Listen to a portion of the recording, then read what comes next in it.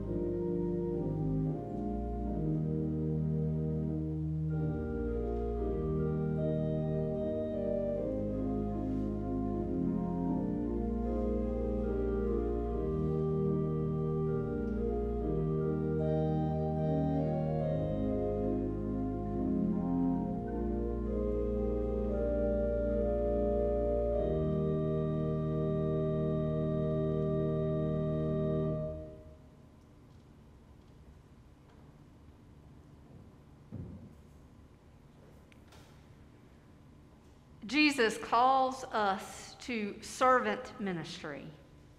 We must be willing to help others, not counting the cost or rewards. Pretense, disharmony, greed have no place in discipleship. Serving God means receiving each person as though they are a beloved child. Lord, help us to truly become your disciples. Create in us hearts for ministries of compassion and kindness. Let us pray. Lord, be with us this day, helping us to put our priorities in order so that we may faithfully serve you by serving your people. Heal our spirits, enable us to follow your ways all the days of our lives. Amen. Now you may stand as we worship through music. Our hymn of praise is Yesu, Yesu, and Johnson's going to help us get the right percussion rhythm going. Several years ago, I had an opportunity to be at a music workshop with a lady named Alice Parker, and she said this piece was never to be sung standing still. Ever, ever. And in her, I believe probably 70s or so, she got up and she started dancing. So we can do movements. And so we want to get a feel of it.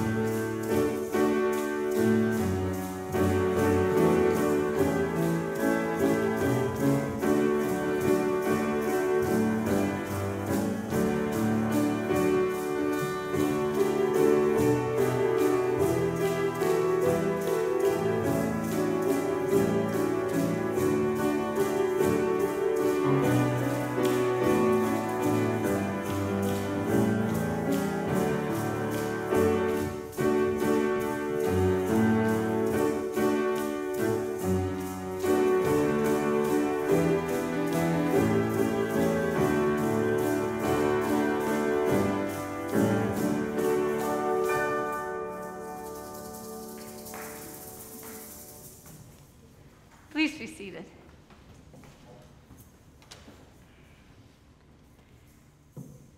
Children's books sometimes have such deep and rich meaning. And so for our children's time today, I am sharing the story of the rainbow fish. Have any of you ever read this? Anyone seen this? Oh, this is a wonderful book.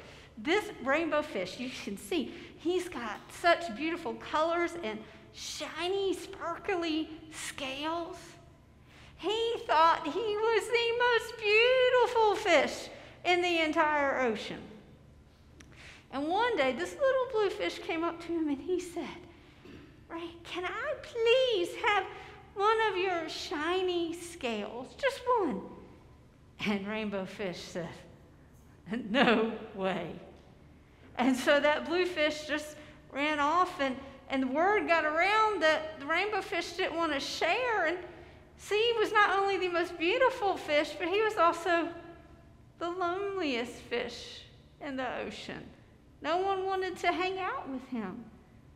And he got sad and even more sad. And he finally went and talked to this wise octopus to find out what he could do differently so he wouldn't be so lonely. And the octopus said, well, maybe you should share some of your shiny scales.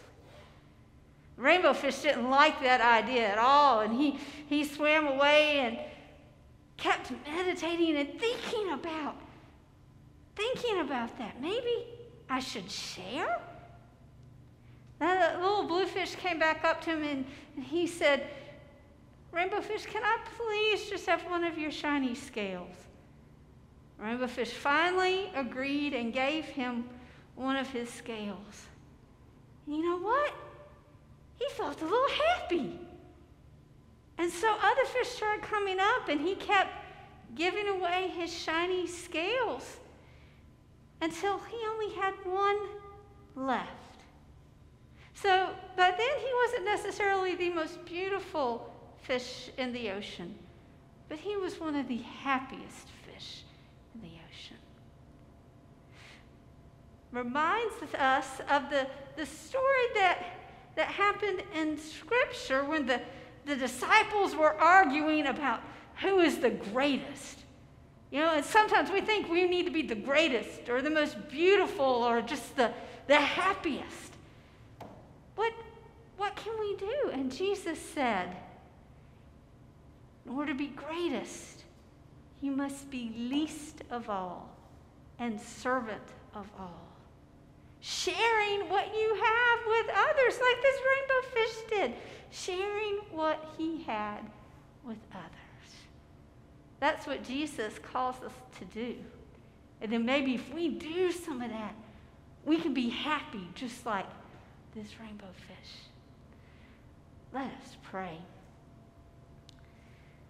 God, help us to remember that sometimes in order to be the greatest, we need to be the least, and we need to serve others.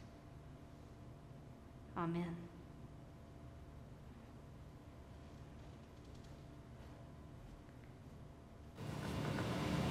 Lord, whose love through humble service bore the weight of human need, who upon the cross forsaken offered mercy's perfect deed, we your servants bring the worship, not of voice alone, but heart, consecrating to your purpose every gift that you impart. Still your children wander homeless, still the hungry cry for bread, still the captives long for freedom, still in grief we mourn our dead.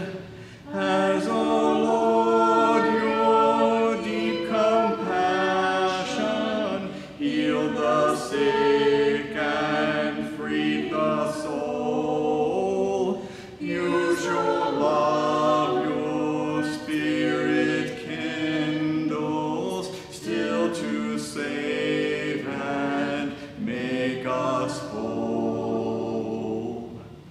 Called by worship to your service, forth in your journey we go, to the child, the youth, the aged, love in living deeds to show, hope and help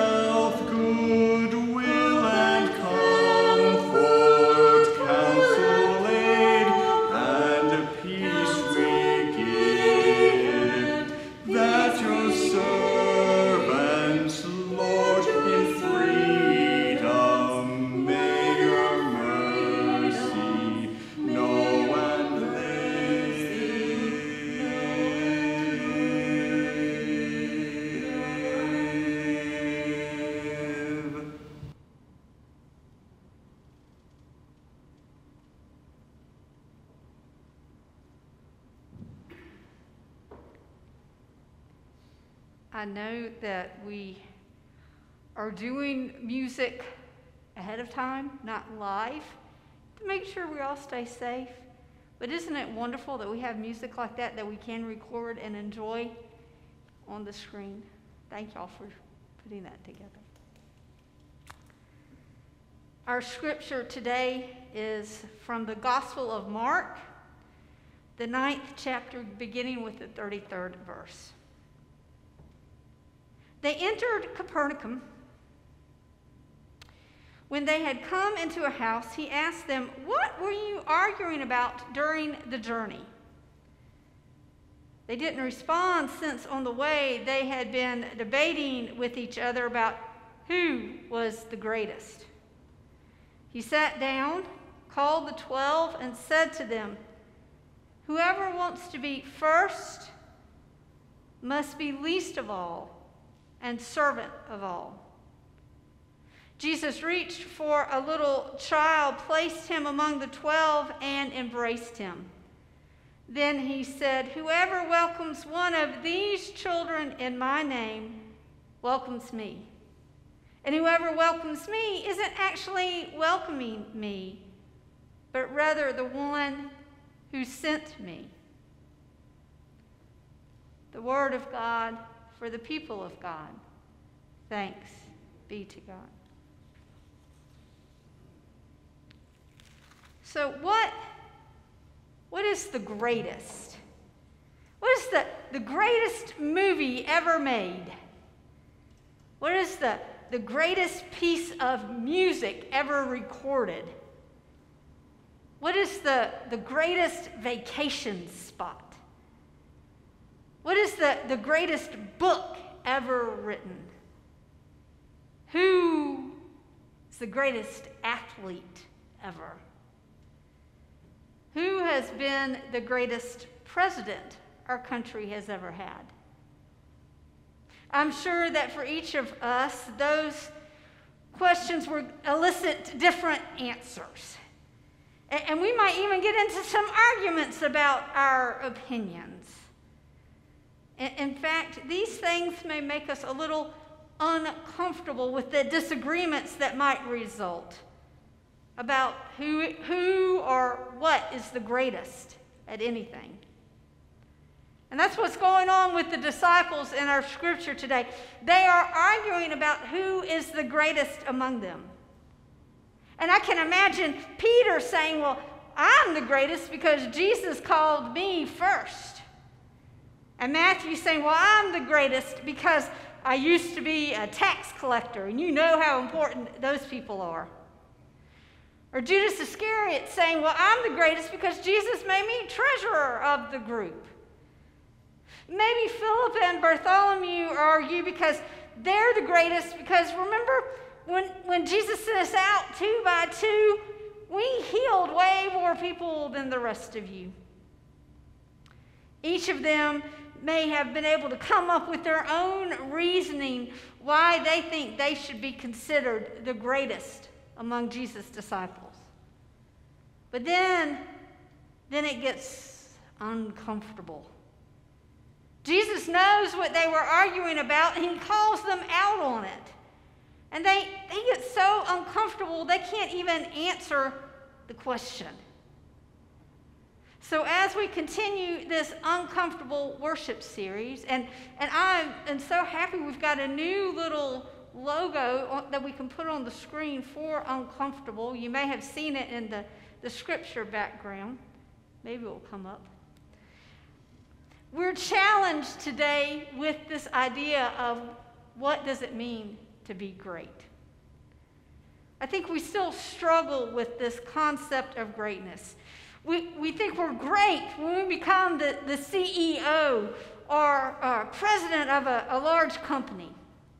We're great when we've reached the pinnacle of whatever our profession is. We're great when we can buy a home that all our neighbors will envy. We're great when people just flock to us for advice or for help. We're great when we earn accolades and awards for our efforts. So Jesus knows that we are struggling with this concept of greatness. And he calls us out on it. And suddenly things get uncomfortable for us. We don't want to answer him either. We want to keep this cultural understanding of greatness. That's the greatness that we seek. That's the greatness that boosts our feelings of self-worth. That suggests that the idea that we are better than someone else. But then we get uncomfortable when we remember Jesus saying, whoever wants to be first must be least of all and servant of all. This pandemic has helped us maybe to reevaluate our understanding of great. We could possibly view greatness now as essential workers. People who couldn't stay home protecting themselves from the virus. But those who were on the front lines, those who were working in hospitals, caring for those battling this virus. But then also those who are working in grocery stores, making sure we had the food that we needed. The truckers who are transporting that food. All of those who are in the food processing plants who are helping to package that food. Those who work and made sure that we had the gas that we needed to get to the few places we may have traveled in this pandemic.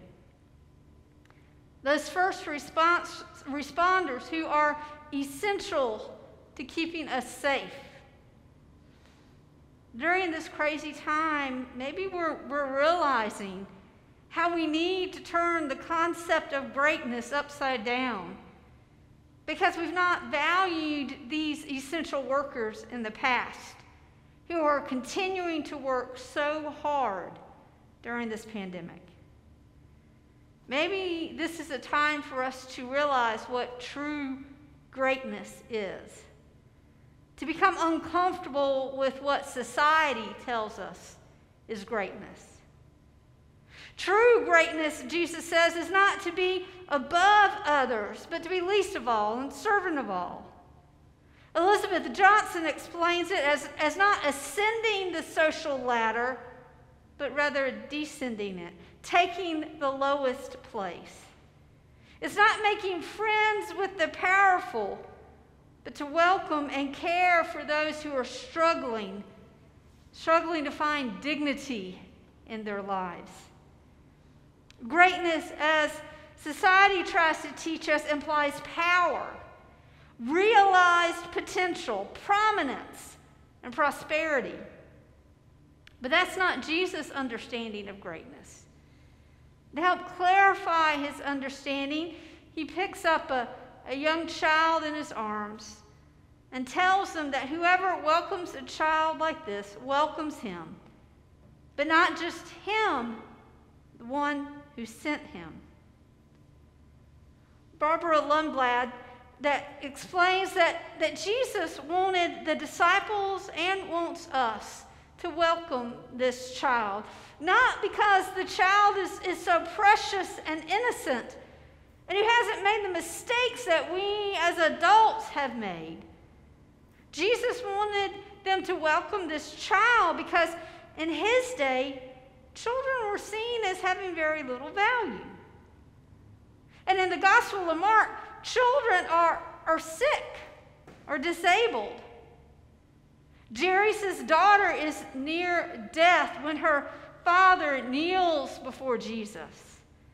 The Syrophoenician woman's little daughter is possessed by an unclean spirit. And earlier in the chapter for today's scripture reading, a man brings his son to Jesus. And the boy has been experiencing terrible convulsions since childhood. And Jesus commands the spirit to leave the boy and help the boy stand upright to begin his new life, convulsion-free. Barbara also explains that children in Mark's gospel are not symbols of holiness or innocence, but more often are the victims of poverty and disease. Jesus brings this child in from the margins of society into the very center of what his ministry is about. The child represents those who are forgotten and overlooked. Whoever welcomes one such child in my name welcomes me. And whoever welcomes me welcomes not me, but the one who sent me. If we live into this verse, it can make us pretty uncomfortable. It means moving outside of our normal, easy, comfortable way of life and actually becoming so uncomfortable so that all might be welcomed at God's banquet table. It means not thinking that we are greater than anyone else and being willing to be a servant to those society may discount or even intentionally disparage.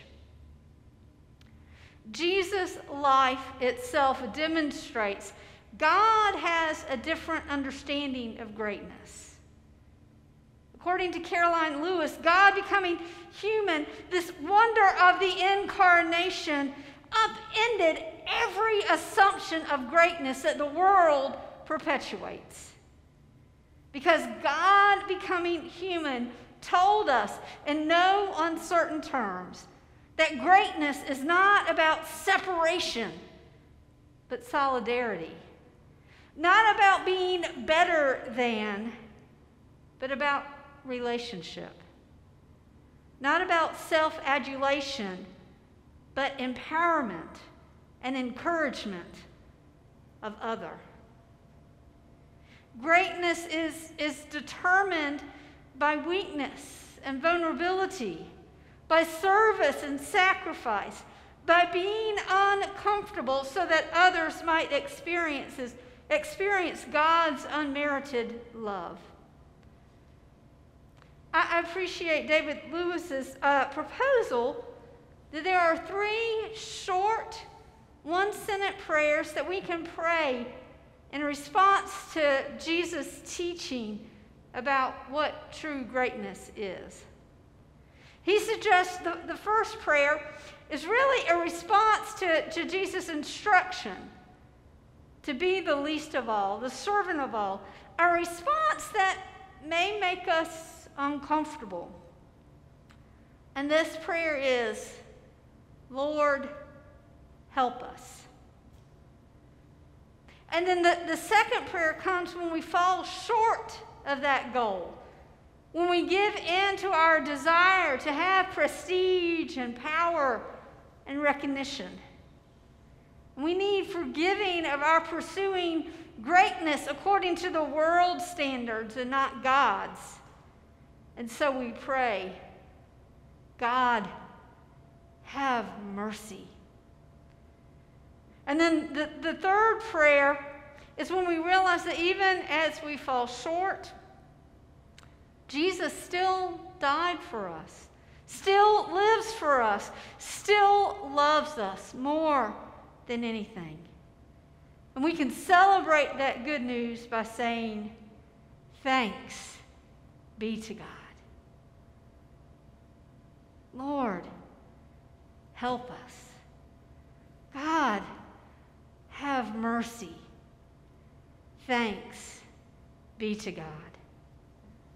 I hope you will take these 3-sentence prayers with you this week as you wrestle with how God is calling you to be uncomfortable and maybe rethink what greatness looks like in your life. Amen.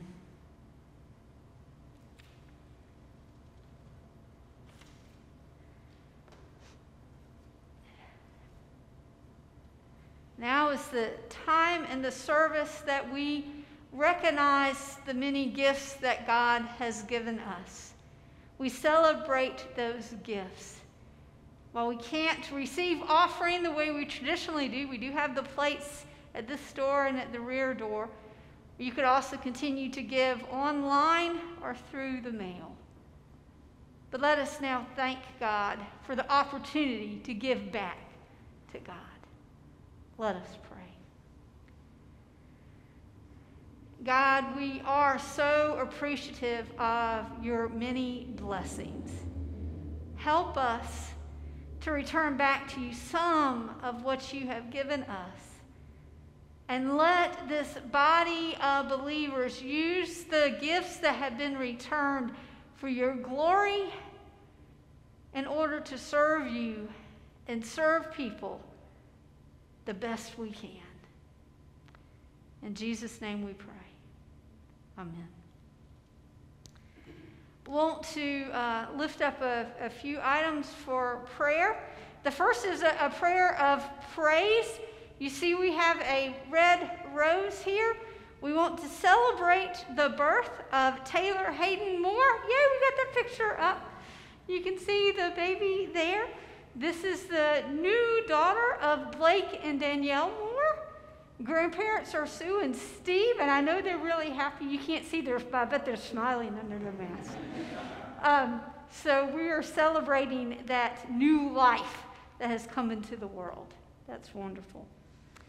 Also want to lift up prayers for Donna Kirby. Donna had surgery this week. She was hoping the last time that I spoke to her to be able to go home sometime this weekend. We'll see. I'll check in again the first of the week. But please be praying for her as she recovers from this surgery and that it will have helped her to resume the life that she would like to have. If you have other concerns on your heart, raise your hands and we can just acknowledge that, yes, we have concerns or joys. And let us go to God in prayer.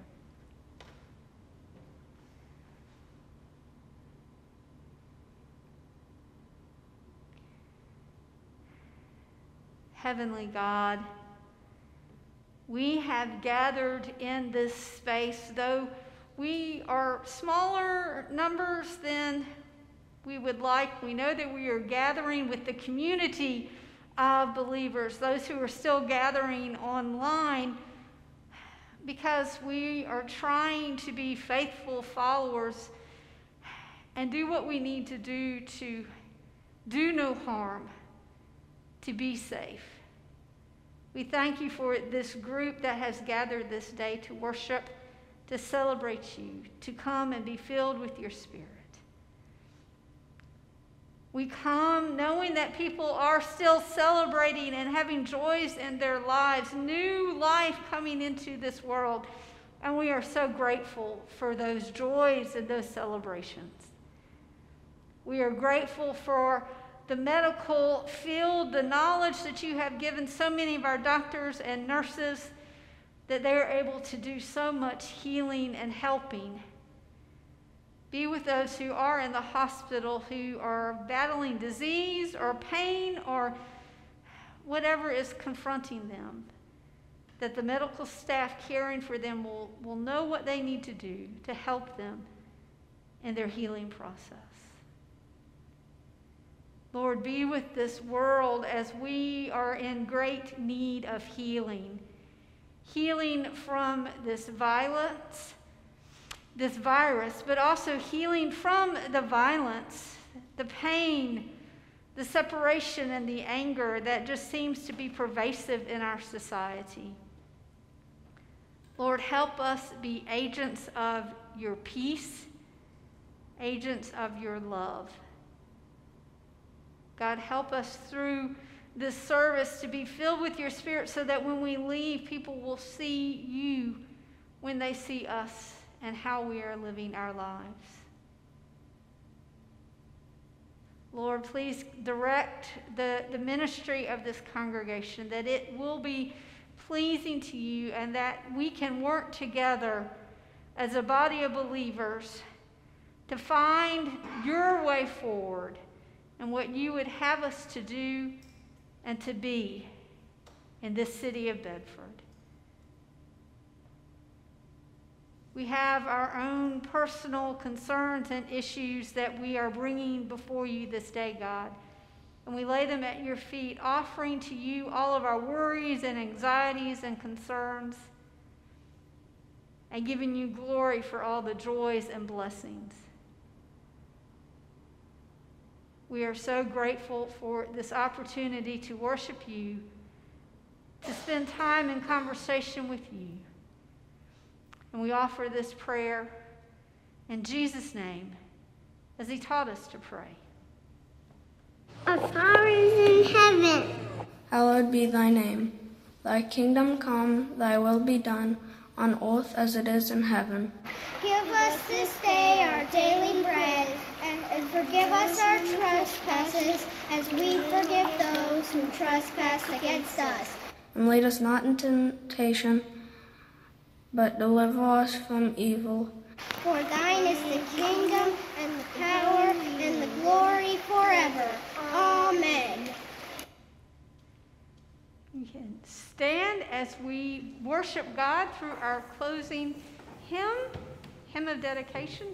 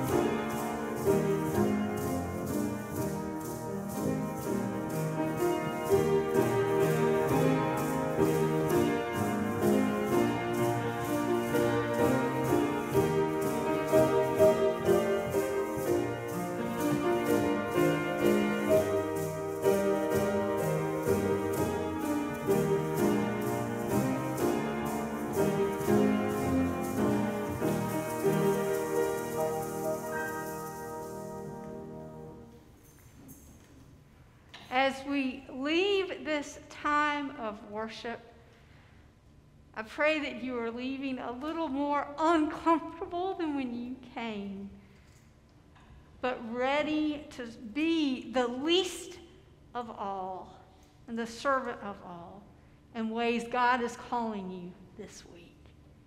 Go forth out into the world in the blessed name of our Father and of the Son, of the Holy Spirit. Amen.